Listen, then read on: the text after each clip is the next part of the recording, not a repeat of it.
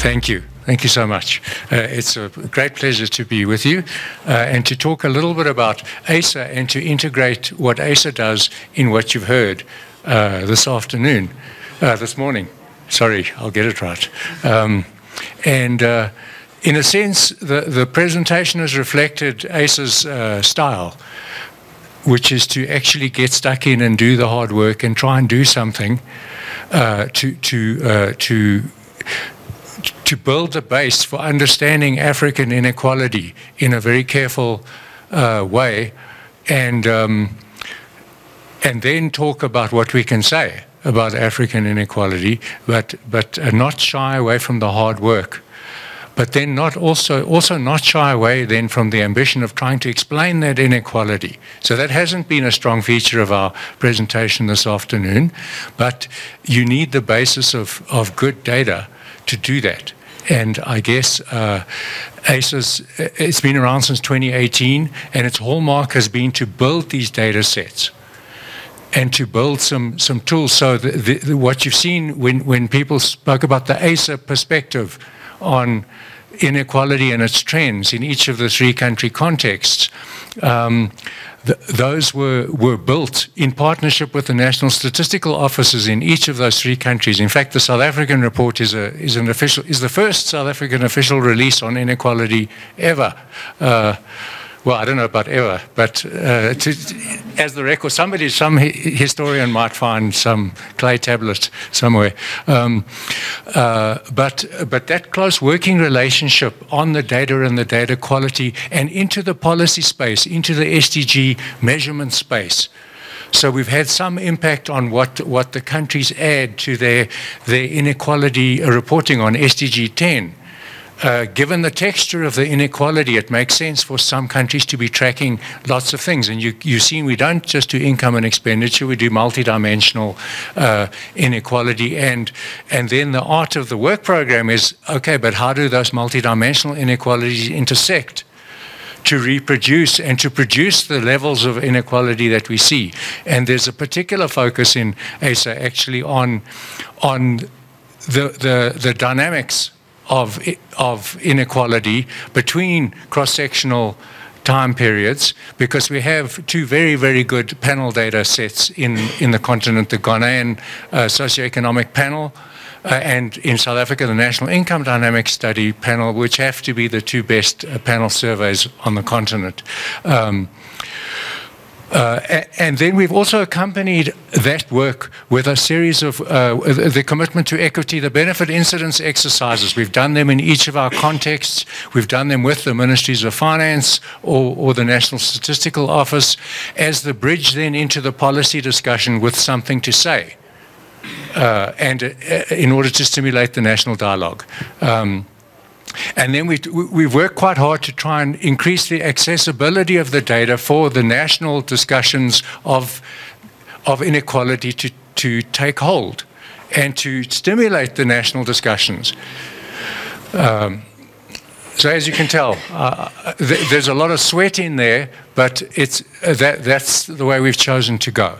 Of course, we want a key founding principle of ASA really is that there's a lot of discussion about African inequality and its growing importance on the global stage, and African poverty as well. But a lot of that discussion doesn't actually embed itself in Africa with African researchers and with an interface into the African policy-making fraternity. And so we do have the aspirations to be talking about African inequality in general as well. We just started with our core basis. And this is a key point, actually. If you look at the graph that I've got here, these are measures of African inequality on the continent, but by country, that are produced, one by the World Bank, and you can see what came up before. It was on Muna's slide. Was the extreme inequality in Southern Africa. It's by miles the highest inequality region in the world. And in fact, if you take that out or adjust for it in Africa's inequality trends, then Africa falls from being right up there with Latin America to the middle. That doesn't mean that's the accurate characterization. It just means you've got to be careful. There's heterogeneities across the continent that are crucial.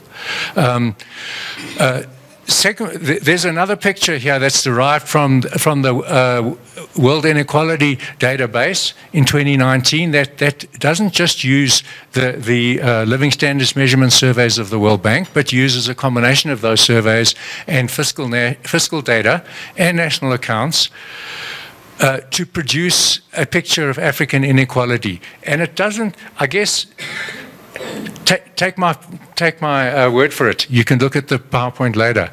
They don't map exactly. They're roughly the same, but there are many differences. And in particular, notice the fact that at the top end of the continent, or there are pockets on the continent where there's no survey data, but there are estimates from there.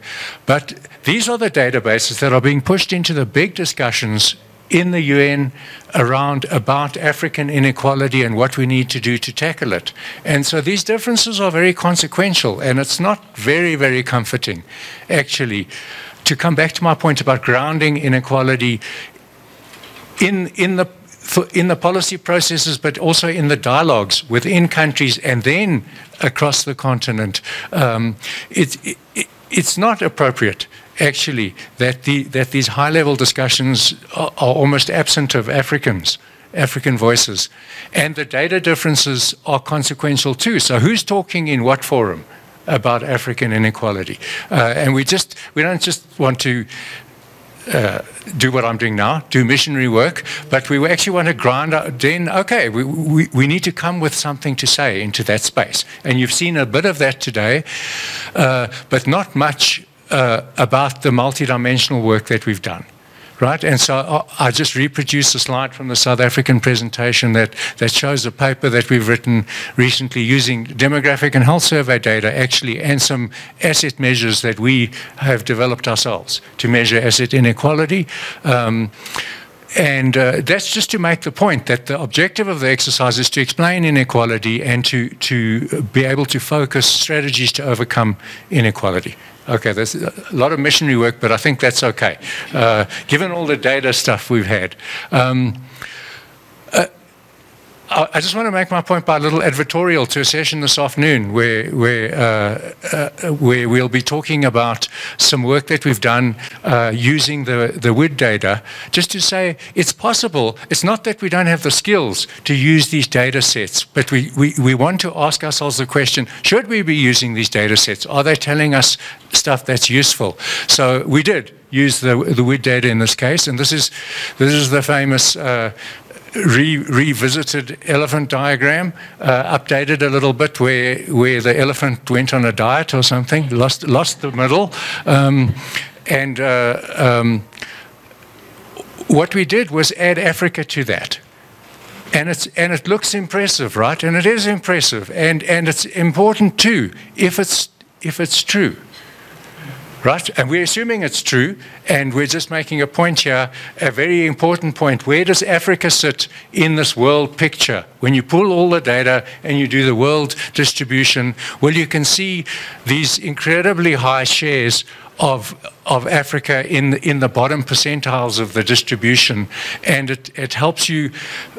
We'll tell you why that's important this afternoon. But for now, I just wanted to make the point that one of the reasons we're getting into these data quality issues is so that when we come into the international discussion, we're the respected voice. That's what we want to be.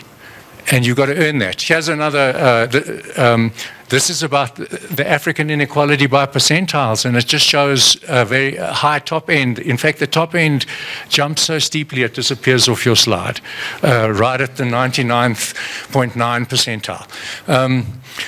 Okay, so how am I doing? Thank you. You're giving me a lot of latitude here. That's dangerous. Anyway, so let's wrap that back. That's about ASA.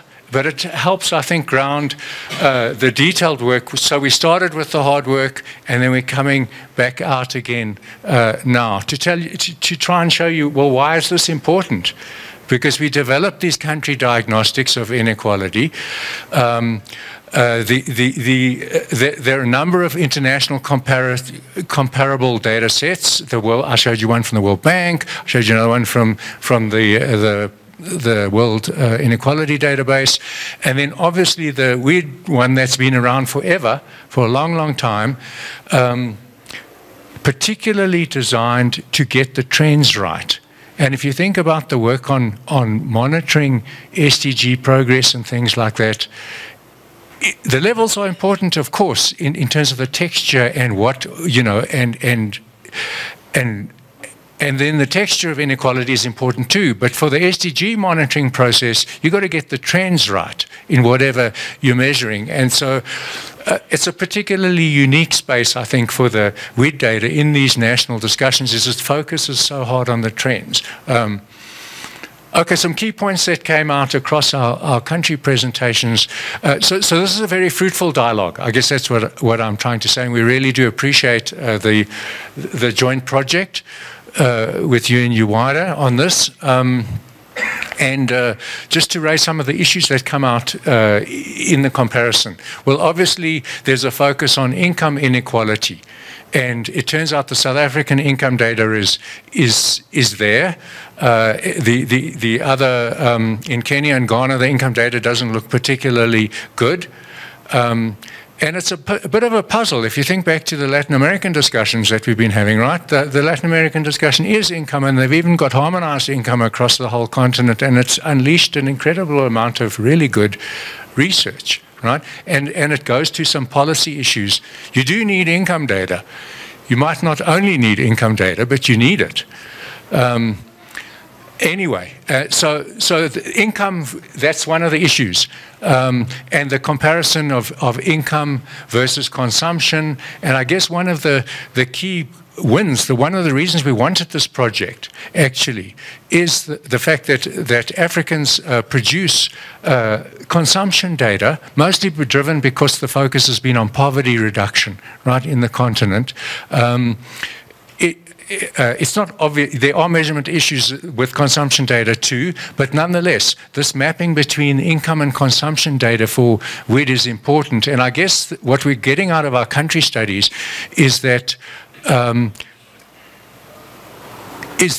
WID data is combining income and consumption and actually earning sometimes. And when we bring our multidimensional perspective to that, we can actually help a lot to the series. It's not clear that income and consumption should be put together rather than the relationship explained in any country context. They're not necessarily exactly the same concept, but what are we supposed to do? I don't think, in the South African context, we saw no major violence is done. In Ghana and in Kenya, it's not so much a question of violence. The South African context, the data is used in the WID series. In the Ghana and Kenyan context, they're adjusted for Cote d'Ivoire, actually. It drives a lot of what you see, and the gap between income and consumption, etc., becomes very important. So just interrogating these concepts, that's what you get out of these country studies, and I think it's incredibly important, actually. And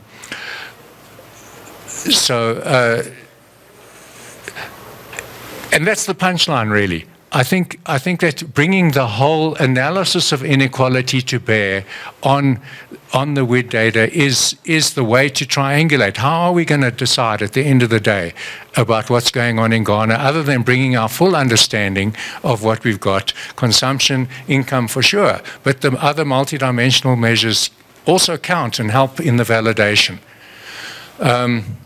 Okay, am I out now, I think, right? Okay, so I'm not going to I gave you the high level on the data. I think there are some lessons. I told you about the income versus consumption, and and the fact that, you know, it does seem that we need to think very, very hard. I think Takwanisa put it quite nicely, actually, that we really do, we need income data, but we need to think really, really hard about how to measure it. And it's a bit of a puzzle to me why we don't seem to be doing very well. To some extent, I think it's because we haven't taken it very seriously across the continent, actually. That's one of my views. So coming into this, we get the WID, and I think, you know, 20,000 observations, maybe that's too many, but these country studies then can really help. That the WID companion reduces us to one preferred estimate per country per year. So that's then a very nice vantage point to get away from the 20,000 to interrogating that preferred estimate. And obviously, I think the different countries give different value add in comparing the estimate in any given year. So in South Africa, we do have multiple estimates of the same year. We've got a lot to bring to that comparison in the South African context, and it is part of the harmonized WID series. In Ghana and Kenya, we don't have that, but what we can do then is bring a lot of value add in terms of the type of standardization and smoothing that is used in the WID data for African contexts. I think that's what we've got to bring. I